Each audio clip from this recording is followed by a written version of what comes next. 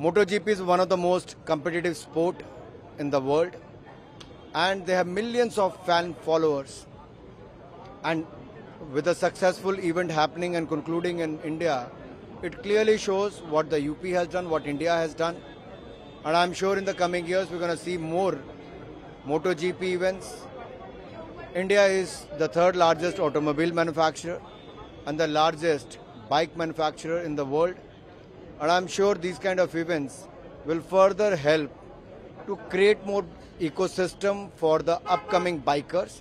They will also understand how to race. And in the coming years, in the next 5-10 years, we will also see few Indian bikers who can participate in these kind of races.